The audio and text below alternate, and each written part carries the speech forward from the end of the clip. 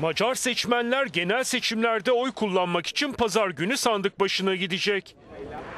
Başbakan Viktor Orban'ın seçimi ikinci kez kazanması bekleniyor.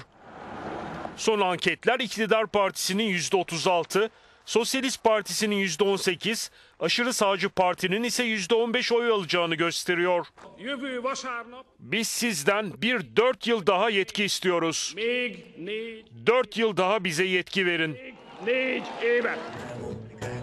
Muhalefetteki Sosyalist Parti ise seçim gösterilerinde iktidarın ekonomik ve sosyal politikalarına sert eleştiriler getirdi.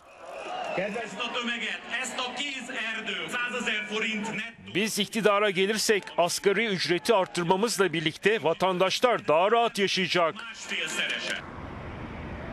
Ülkede Roman azınlığa yönelik sert politikaları savunan ve Musevi karşıtlığıyla suçlanan aşırı sağın ise bu seçimlerde oyunu arttırması bekleniyor.